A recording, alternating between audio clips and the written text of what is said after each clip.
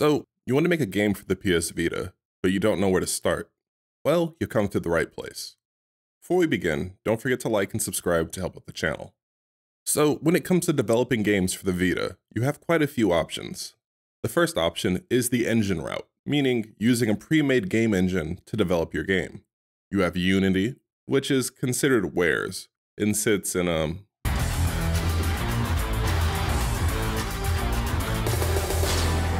let's just say a legal gray area. You have Game Maker, which has a few different export options, but if you want to keep it legal, you can use Rin's Yo-Yo Loader.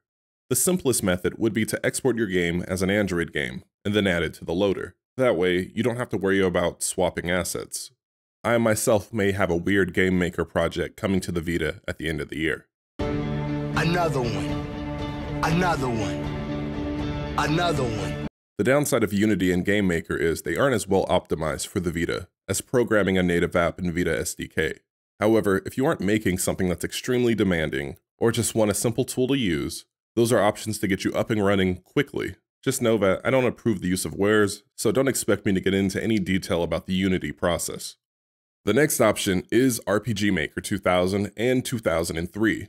Both of these game engines can be used in conjunction with Rin's port of EasyRPG. Now, I've never used RPG Maker, but I do know that it's always been marketed as an easy-to-use game engine to create RPGs. So, if your plans are to make the next great JRPG, or maybe even a Western RPG, look into the engine.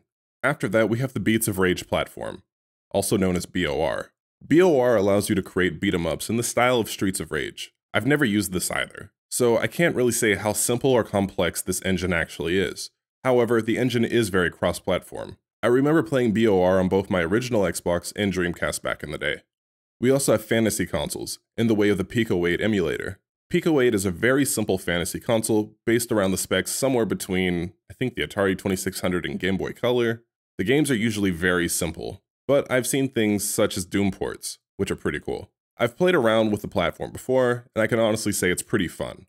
There are a ton of YouTube channels that feature tutorials on the platform, so if you're interested, you should check those out. Just don't expect to make anything on the scale of the actual Vita platform or modern consoles. Then there's Game Boy Studio, also known as GB Studio. Now, GB Studio does not export directly to the Vita. However, the Vita does have multiple Game Boy emulators, so if you always want to make a Game Boy game, and then enjoy that game on your Vita, look into Game Boy Studio.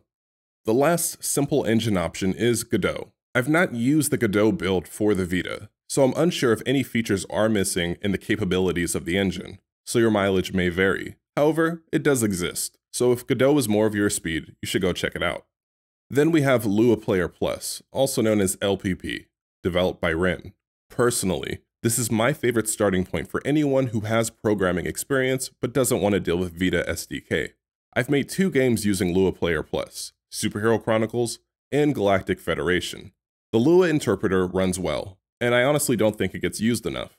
So if you have programming experience, or if you want to learn how to code, check it out. Next, we have the Vita SDK options. These options will require that you install Vita SDK on your machine, and understand C or C++. I know that there's support for Python as well, but I've never used it, since I don't program in Python. My personal favorite option with Vita SDK is Vita 2D. It's the simplest way to get things running on the platform, and honestly reminds me a lot of the monogame drawing system. My original hand cannon prototype used Vita 2D, along with my other game, A Super Small Shmup. I also have quite a few unreleased projects that use this as well. Next, we have SDL, which again is another solid choice for a framework. What makes SDL even better is the ability to port the game easily to other platforms. After that, we have Vita GL, which is a port of OpenGL for the Vita, which is a bit complex for people who don't have an understanding of OpenGL. If you're interested in using Vita GL, which is the renderer that I use for the modern version of hand cannon, I recommend you check out OpenGL tutorials online, purchase a book, or look into a Udemy course. After that, review some of the OpenGL samples and Vita projects. Raylib is another option for Vita SDK. I haven't used it before, but I've heard really great things about the framework. I've also read over some of the documentation, and it's another framework that reminds me a lot of Monogame. I believe the Vita version is also capable of 3D as well. Then we have the various engines ported by various developers, such as the Doom engine, various id Tech engines, and the Build engine. All these engines can be used to create mods or entirely new games in those engines. also known as total conversions. Again, I've never used any of these engines, but judging by all the great games that were created in each engine, they're all more than capable of producing great games on the Vita. I know there are probably a couple of things that I'm missing, such as some of the visual novel engines, but if anyone has any suggestions, please go ahead and leave those in the comments for everyone else who's interested in developing for the Vita. As I've said before, I'm not a tutorial channel, so if you are interested in learning more about any of these engines, look to YouTube as there's a lot more material on most of these items. However, if you do want to learn more about Lua Player Plus, I did write a tutorial about 7 or so years ago, which you can find on my Island Games GitHub page, along with a demo. Just know no matter what option you choose, you can develop something cool. So that's it for now. Thank you for your time, and thanks for watching.